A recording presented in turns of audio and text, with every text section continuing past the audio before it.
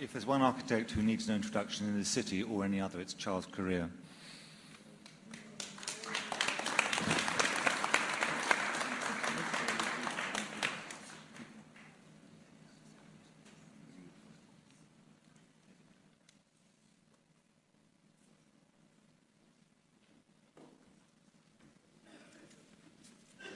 Thank you very much. Gosh, 10 minutes to cover the future of Bombay. I think only Mel Brooks could do that, but let's give it a try. I think the first thing that strikes me is that the first characteristic, the fundamental characteristic of us, certainly in India, is our inability to act on our own predictions. Could I have the first slide? This is where Bombay was in the year 1940. It was just 2 million people. Right through the 30s, 20s, it was about 1 million or so. It was a small town. In 64, and this is when the municipality published their plan, and the population was 4 million, and there were 3 of us. Shiresh Patel, who I hope is in the audience. Are you Shiresh anyway? He's here. And Praveena Mehta and myself, and we looked at this, and we found that they were predicting at 4 million, we knew we would grow to, next one please, we would grow to 8 million. No, the thing is, at 4 million, we already had squatters. This is 1964, more than 40 years ago. It was so clear that this structure, which had been invented in a way by the British because of the port town, could sustain a population of 1 million very pleasantly, and 1.5 million, and maybe even 2. But at that stage, you began to get the have-nots, and you got the deprivation, etc. And they were 10% of the population. So we thought that you really have to create new job centers. You have to have a poly-centered growth, because one city of 4 million or 8 million sounds, say 8 million sounds frightening. But if it's actually 4 cities of 2 million each, then that's what the Bay Area of San Francisco is, for instance.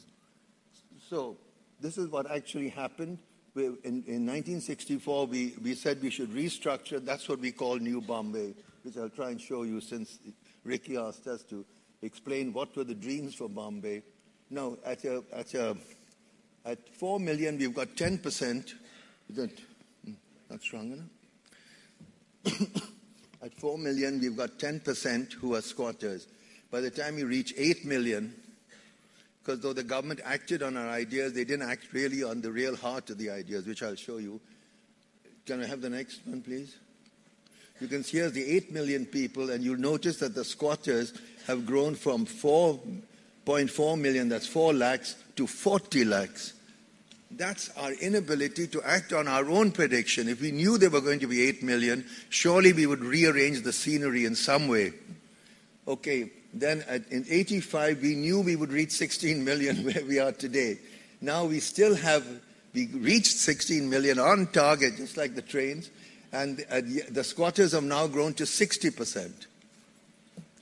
So each time you see that the real delivery system isn't the formal sector of Pakka housing, it's the squatters. It's the illegal sectors. So next, please. How did we deal with this? This was the original city limits right up to World War II. Those were suburbs out there. Bandra was the only one, really. By 1950, it had been pushed there by the Modak-Meyer plan. Next. 57. And then 64. That was the one which triggered off our thing. And, of course, after that, we've gone further north. There's a linear system which makes most of the jobs are still, the office jobs definitely, at this end of the city. And so you get land values which grow as you reach this end of the city.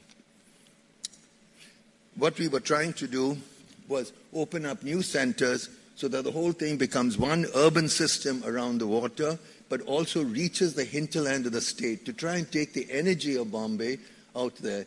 Now, the way we were trying to do it is through public transport. I think that's a fundamental thing which has not been given enough, weightage in our plans, even in Delhi or any other place. Actually, the British created Bombay through public transport, which we will see. So what I'll show you now, here you are. This would be the way, and you'd have water transport too, but also trains. Next. This is a short film, just excerpts from a film I made at the time. Yeah, let's start it. Yeah, go ahead. This is one done at the time, a polemic film which tells us what's happening to the city. This is a shot at VT station in 1967 or so. They're people. It said that from up there they're numbers, down here they're people, only just. I'm a human being. It's incredible. It's much worse today. What's nice are these three people trying to move at the bottom of the screen. You know, it's wonderful. It's like moving through water. People The just... city is really one long breakwater, protecting the harbor from the open sea. In the south, the jobs. In the north, the people's homes. Result: every day a massive flow of traffic southward in the morning, northward in the evening. Further result: escalating land prices, highest at the southern end of the city. As the land prices climb, the buildings grow taller. As they grow taller, they cost more. Almost 500,000 people in Bombay are government employed. Every job moved will help Bombay, as well as the new office center across the harbor. Each government job triggers off 5 other jobs, We thought the government forming the could play basis a for lead New sector, Bombay, the like city the of British 2 did with New million, Delhi and being done planned and elsewhere developed too, across the harbor. by the Russians, etc. You use government Opening up employment the to start harbor growth. will bring the waterfront back to Bombay. Plazas, like the Gateway, along the eastern shore of the island, will change the north-south structure into an east-west one. And looking eastward, the energy of New Bombay will stimulate development in the mainland, opening up new growth across the state.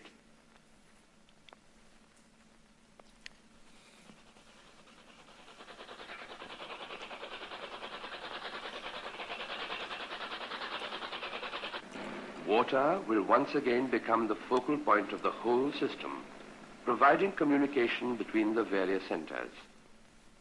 And in the middle of it all, the island of Elephanta.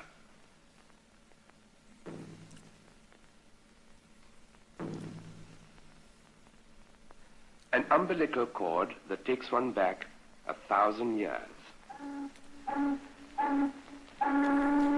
That terrific voice you're hearing belongs Bombay to Jason from now on Lacuna, will who's in the become audience a somewhere. multi-centered city around the harbor. Each new center opening up more space for the people of this city.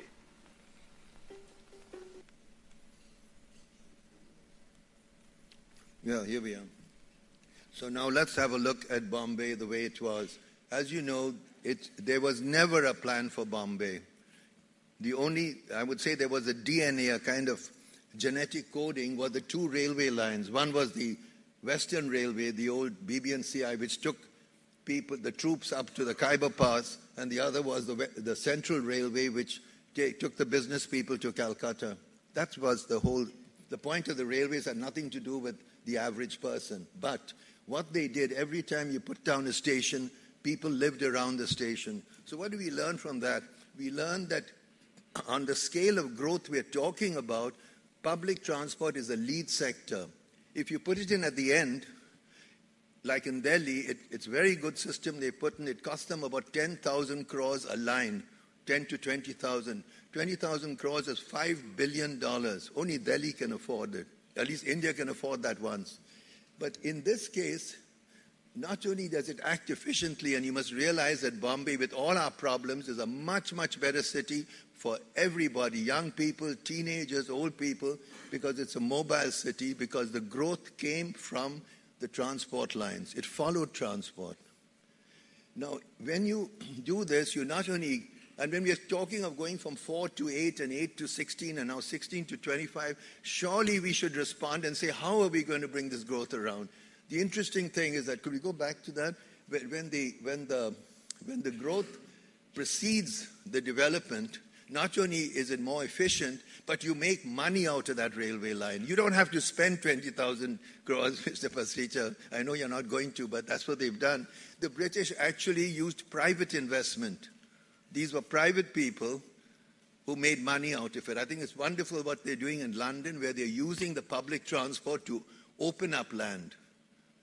Because even if this railway line is subsidized, it becomes an indirect subsidy on housing. Don't you see what you're doing by selling a 10 rupee pass or a 50 rupee pass? You're enabling people to live down the road. Otherwise, they'd all be crowded at this end. These are fundamental lessons we should learn. The next. I'll just show you a glimpse of this. This was when we were working on the, on the Parel land. It's just over. It's not take long. This just shows you the way the transport goes, and it goes right through, you know Bombay. The middle portion is, and see the way people live along these stations. And the most important area is Dadar, because it's the time, as you know, that's where the central and the western railways actually meet, the one interchange. And that's generated enormously, because all urban growth has got to do with nodal points of generation. And then Parel and Elphinstone could also be joined. They're very close together, and that'll make. Then you have the crossroads, which exist, and we thought you bring in fast buses, reserve track buses, and at every intersection you then get a growth point.